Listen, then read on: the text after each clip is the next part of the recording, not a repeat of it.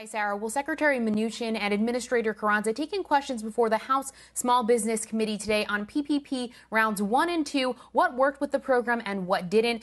Treasury Secretary Mnuchin says he does support repurposing the more than $130 billion in aid that still remains for businesses most in need.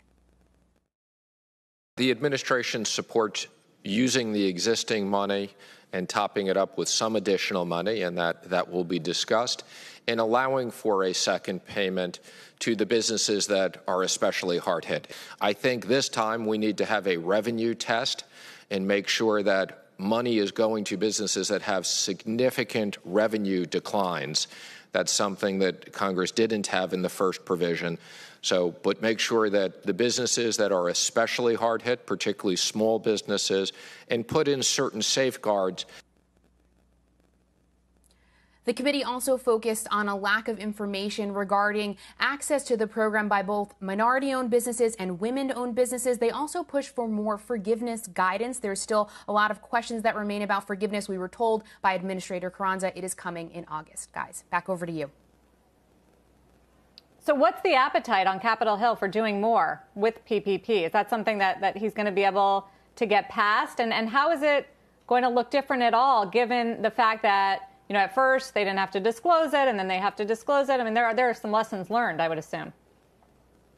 Definitely lessons learned, even from just round 1 to round 2. The appetite does seem very great to get something done, particularly with a keen focus on businesses that may have been underserved in the first wave of the program. Minority-owned businesses, women-owned businesses, smaller businesses with under 20 employees. And then also Secretary Mnuchin talked about hard-hit industries like hotels, retail, and restaurants. The National Restaurant Association just yesterday asked Congress for a specific restaurant-focused aid package just because that industry has been so decimated. So I think whatever we see next time around will be more focused, Sarah, in terms of who this is serving and how.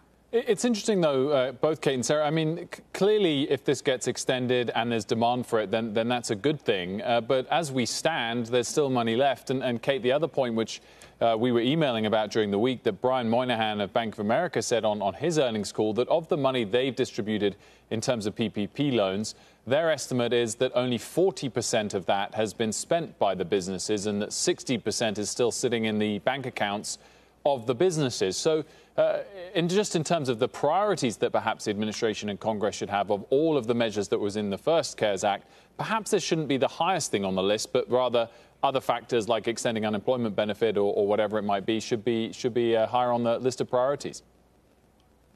Yeah, certainly. And other stimulus definitely also came up too throughout this hearing. But like I said, I think we'll see a keen focus on businesses that were potentially underserved, not the ones that got the loans and are still waiting to spend them or waiting on forgiveness guidance. People who might have been locked out of this program or this program didn't best serve. They'll be the ones that I think lawmakers want to see more of a focus on this time around. And one more thing that they talked a bit about today was forgiveness and broad forgiveness for loans below $150,000. There's been somewhat of a push for that. Secretary Mnuchin didn't quite buy into that broadly, but said smaller loans he would consider, more broad forgiveness for.